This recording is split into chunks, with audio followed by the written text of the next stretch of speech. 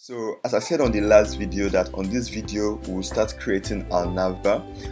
But before we do that, the first thing I need you to do, if you want to follow on this tutorial, the first thing you need to do is install this SVG export on your Chrome browser. So it enables you to grab all this SVG. So I already did that, and this code will be available by the end of this series.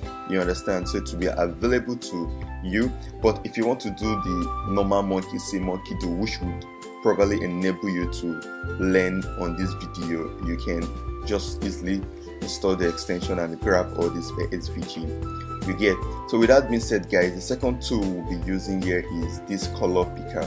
So this color picker would enable us to grab any color from the LinkedIn website, because we want this to look just like LinkedIn. They want whatever we are going to create to look just like LinkedIn.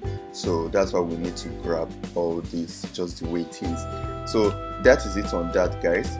So the next thing, okay, that is it. That is the only tool we'll be using from our Chrome. So secondly, we already have our code installed, which is this. So if you don't know how to do that, you can easily search for Create React App. You can easily search for Create React App, and this is the folder here. You can see it.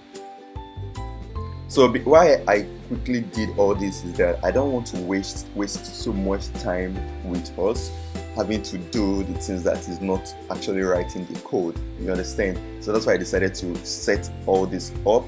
But if you have problems setting yours up, you can drop it on the comment box and I will respond to you, or create a video just for you and send it to you, maybe to your email or whatever. So with that being said, guys, let's go ahead and create our navbar.